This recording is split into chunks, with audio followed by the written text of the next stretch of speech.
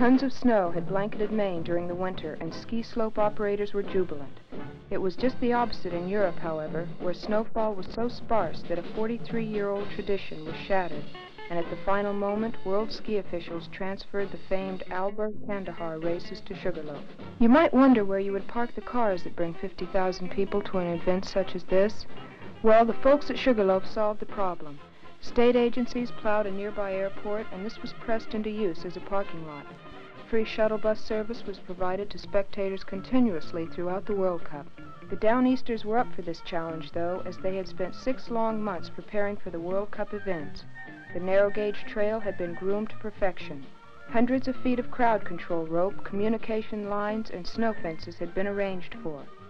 Maine manufacturers donated products for inclusion in specially made sea bags to be given to dignitaries and members of the press. Hundreds of volunteers turned out to assist in the final grooming of the course as the race date drew near. When the competitors arrived, they found it in the ice-blue condition that they had been assured it would be.